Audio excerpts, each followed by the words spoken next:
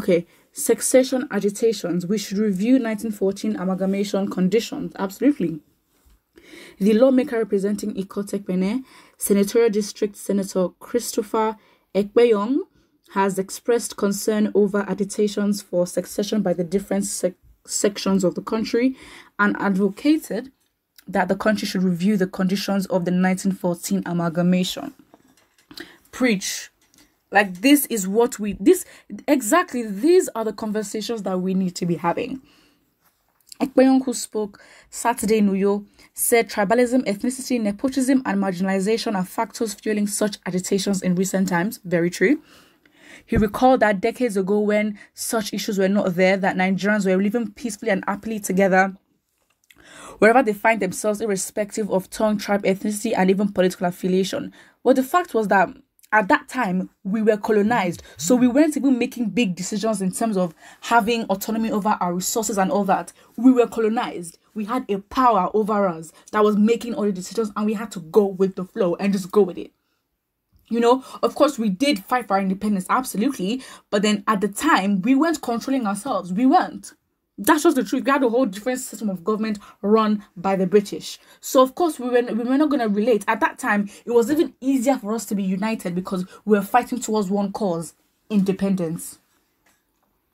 His word says, I think the time has come for us to sit down together and talk about the future of Nigeria. We should sit down and look at the conditions that brought us together under the 1914 amalgamation. It is time to review the 1914 marriage because it will help us resolve the issues fueling agitation for succession by the different sections of the country. We must know that if you can continue to live as one country after 100 years, for instance, you marry your wife and your wife sees you as a troublesome husband, after enduring you for 40 years, one day she might get up and give you conditions that the marriage can no longer continue unless she refrains from doing those she doesn't like. I believe in the unity of this country. However, there is need to bring an end to these issues of tribalism, ethnicity, favoritism, and marginalization threatening that unity. Before, the agitations for succession were coming from the southeastern part of the country by self-determination groups such as MASOP and IPOB, but together the song of succession is spreading. You can remember that recently a Yoruba group, Oodua Nationalist Coalition Regions, joined the succession clamor by calling for Oduduwa Republic. So, these are the issues, and we must sit down to look at them and know whether to remain together or not.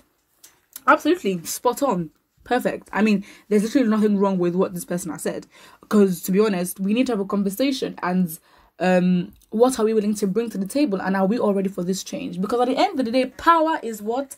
Taken, not given.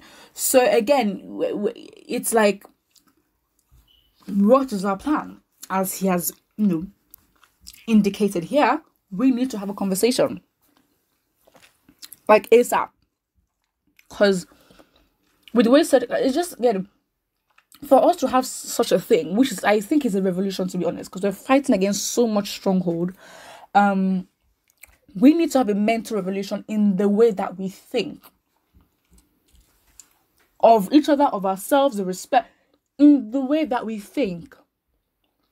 Now, depending on that and what we're able to compromise on and we're not, that will then determine if we want to stay together, which means we are cohabiting with each other. I mean, I know that sounds like as if we're not connected, but we are basically cohabiting with each other and adopting everyone's ideas, or we understand or we think, what, my mentality, our ideologies are based from our culture, being Yoruba, Igbo, Hausa, or whatever, are, strongly derived from that, and they greatly influence our culture. I mean, the way that we think. Absolutely. Then it might be that the best situation is to separate. But then again, it's the knowledge that we all need. The knowledge to understand that this country was not a result of our own accord, but out of desperation to be independent, which is not a bad thing. And I think that as much as we want to talk about the 1914 amalgamation, we must also focus on the 1960 independence, because you can't tell me there's no, contract, well, not contract, but treaty or a document to dictate the basis and grounds in which we got our independence, because depending on what that is, we can then go back and change or whatever, and then we would actually realize, are we actually independent, or in some ways do we have indirect rule from the British? And also, what is also very dodgy is that why is it that immediately after independence, next thing, Biafrans are like, okay, fine, let's separate now?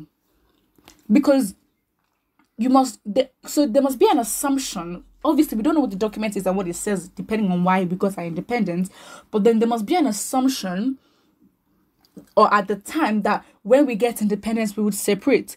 Because 6-7 years after independence is way too early for there to be a civil war. I mean, a full-blown civil war. It is very intense.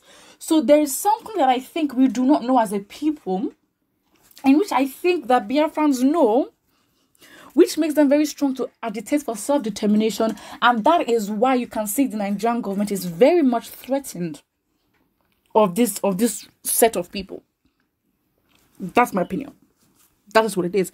Because my opinion is based on what my assumption of our independence is and what the document actually says. And I think as Nigerians, we need to demand for that document, because that is basically, yes, the 1947 amalgamation is very much key to why we're literally one Nigeria. Yes. However, that, from my research, was basically purely for money. It was basically a deal. The British did not want to take care of the North, because the North was not, they weren't sufficient in terms of resources and in terms of resources to just take care of themselves. And the South was doing fantastic, I mean, absolutely well. So it was just like, you know what, let's just join these countries together, because funds can be transferred to the North to, you know, pump it up. And again, from the South, because of how industrial it is, that was a wise plan. Well, according to Lord Lugard, not my favorite person, but I think we need to focus on the 1960 documents for independence, because again, it's like, it's very much shady why 6 years after there would be a civil war. I don't like that. Is very much intense, and that is something that I think that we need to focus on and actually pay attention to, because it's a bit too much. But yeah, that's basically it. We should have a conversation. Are we ready for that? And sometimes, personally for me, it can get daunting at times, because I'm like, why is everyone not panicking? Because I'm thinking, okay, fine, why is everyone not panicking? My idea is like, you know what, let's provoke the North, let's provoke the South, let's have a conversation. You know, we can't fear anything, because at this point, there's literally no reason to fear. Like, at this point, why would you fear anything? So yeah, we actually need to have this conversation, and that's just basically it. But then, sometimes I can be impatient, and I'm like, why are we not doing things we're meant to do now? However, again, when the people are ready, they are ready. But the thing is, time waits for nobody. Yet, when they are ready, they are ready. And depending on how much they wait, depending on how severe the damage is, that will make the fight harder. That's what I think. Put what you think about this in the comment section below. And don't forget to like and subscribe.